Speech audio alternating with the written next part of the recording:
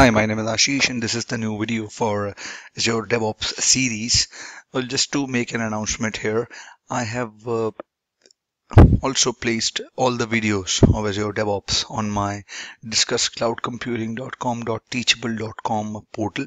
From there on, you can enroll to this free course and you will be able to download these videos as well. So after this video for this series, Azure Devops, all the videos I will post will be on that enroll link. I will place the link here so that you can enroll and watch the videos as per your convenience, and you can also download those videos as well. So without wasting any more time, let me just quickly log on to the portal and take it from there. So I am logged on to my Azure DevOps first project. This is the link, and if I go to my first project here, and if you guys don't have a project, make a project on Azure DevOps and do all of these labs as per your convenience so that you are more aware of what is going on around here after watching these videos. When you guys are in the project, and at the left bottom you see project settings, right? And if your screen is like this, you will not be able to see the project settings. You'll only see an icon here. So make sure that the screen, this part is expanded, and you click on project settings. All right, now here we will see the tab which says security. Click on security, it will load all the permissions. You see here, right? The permission is teams have my first project team, build administrator, contributors, project administrators, project valid users, readers, release administrators. Have these permissions, and the members of these groups are this. And it is a member of contributors and project valid users. This thing, you can add a group here so that this group, my first project team group, can be a part of more groups as well.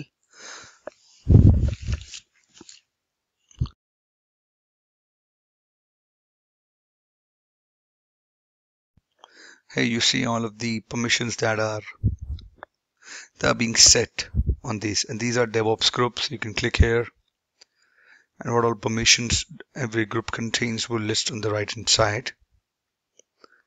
You can see that build administrator is part of project valid users. If you click on here, you can add members, and you can add another group so that that group can be a part of this group as well. If you will cancel this, now if you want to create another group,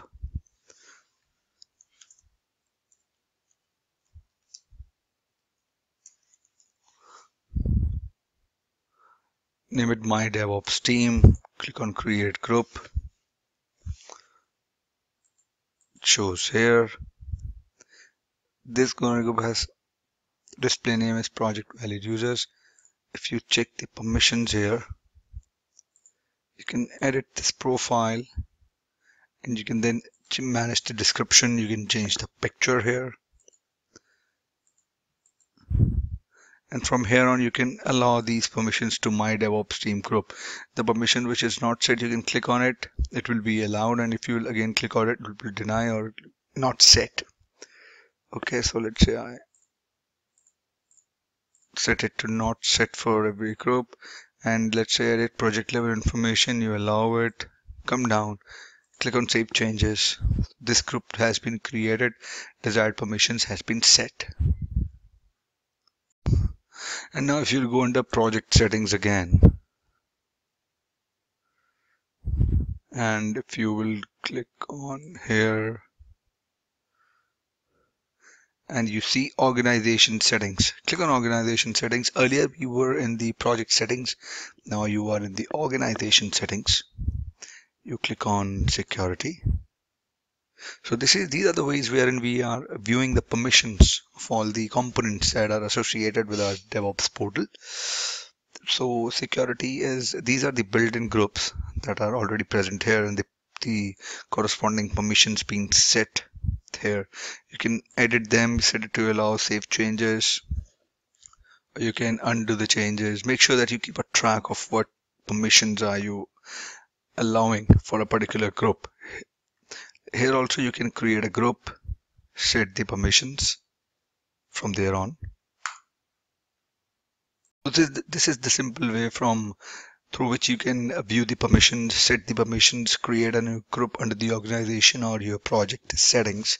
And don't forget to subscribe to this channel, and don't forget to visit the URL. Let me just quickly show you the URL and how you can enroll in the course. So this is the preview section. If I cancel it, right? So this is the name of the hosted site or the page that you are seeing, discusscloudcomputing.teachable.com, and it is the description of the page, and these are the featured courses. This one is paid course and this one is the free course for the Azure DevOps. So all of the videos that I'll post now after this video would be posted on this portal, right? You see the content here. These are the videos that you have already watched, or if you watched on YouTube, and I'm gonna upload new videos from here, and you just have to click on enroll in course for free, and you will get an option to fill in your name, email address, password for your, and when you will sign up, you will be able to watch my videos for free and for this course. And if you are interested in the Azure automation course, then you have to pay for that course. And from this portal, you'll be able to download all the videos as well. And once you enroll to this course and the free course or the paid course, you have access to the videos for your entire lifetime. There is no time limit till when the videos will be accessible to you guys. So I hope you liked the videos till date. Don't forget to subscribe to my YouTube channel, share all the videos, like all the videos, share it with your friends, teammates, and everyone else, so that they are aware of this cloud computing channel on the YouTube and this portal from where they can view and watch useful videos regarding different courses of cloud. So till next time, have a great day ahead.